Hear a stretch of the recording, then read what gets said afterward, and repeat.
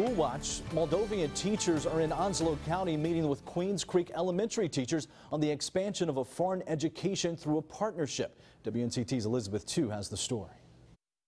The Moldovan teachers took a tour of Queens Creek Elementary, giving them an opportunity to observe teaching styles.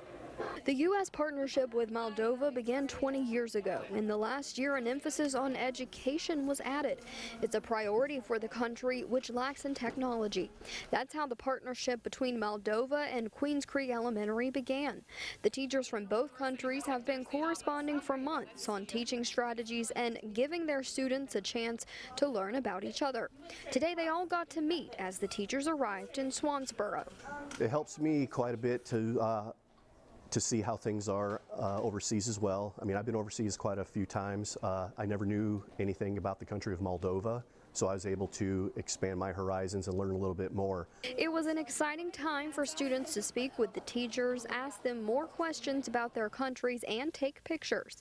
The Moldovan teachers wrapped up the day with the tour of our coast by boat. Queens Creek Elementary teachers say they hope to continue their partnership with Moldova in the future. In Onslow County, Elizabeth Tu, 9 on your side.